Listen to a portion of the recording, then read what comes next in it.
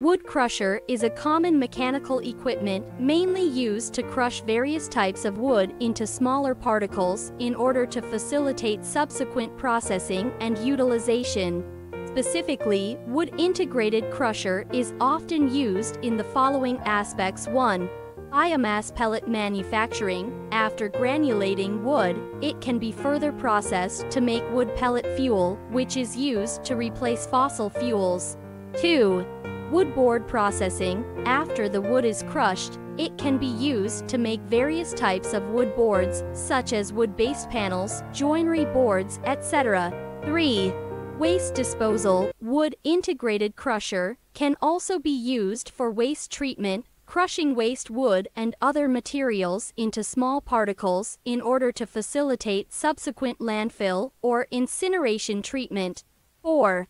Building materials manufacturing. After the wood is crushed, it can be used to manufacture various types of building materials, such as wood chips brick, wood chips cement, etc.